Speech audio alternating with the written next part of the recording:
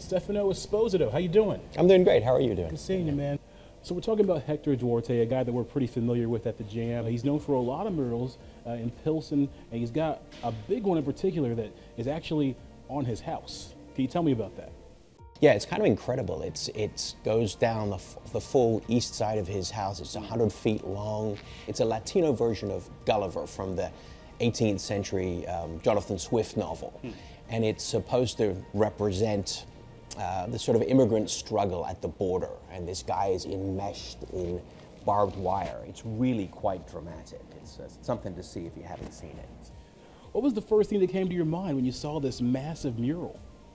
It's both really quite magnificent and kind of terrifying, frankly, because it looks like the guy kind of giving up the fight or whether he's in the middle of a struggle. This mural, I mean, obviously it's huge, it's massive. How long did it take for Hector to do this? He started it in 2001, and I think it took him about 4 years. But it's on his own house, so he wasn't getting paid for it. And this project you guys have on the City of Murals, massive in scope, really ambitious. Why do you think it's important to spotlight the city's art scene?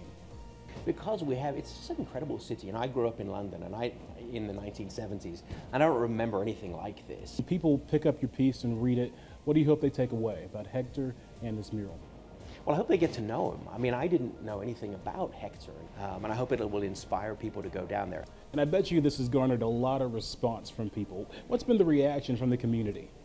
You know what's kind of interesting is that he said at first nobody really noticed it, and I think really?